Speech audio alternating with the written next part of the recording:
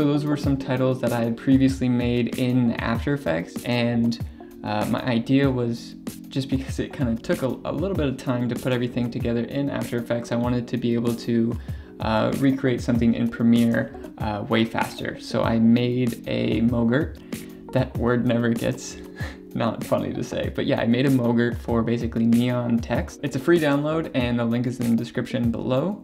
And in this video, I'm just going to quickly run through kind of what each attribute does in Premiere. So let's dive in. Okay, so in Premiere, once you have it all set up, it'll probably come up something like this. This is an Adobe font. It's just easier to kind of throw out a mogrt into the universe when it's in an Adobe font, because it'll link. This is the font that I thought kind of looked cool. I also included a text file, and if you open that, there's a quick little video on how to install all mogrt files, and then some free neon fonts. The ones that I'm using in this video are in there, and then one from Adobe, and then some other ones that I thought kind of looked cool. So let's start at the top for this effect. So color control. Yeah, let's drag it, make it maybe a little purpley pink. Okay, so you get the idea here. So the first wide glow here is the whole overall glow that kind of runs into the rest of the image.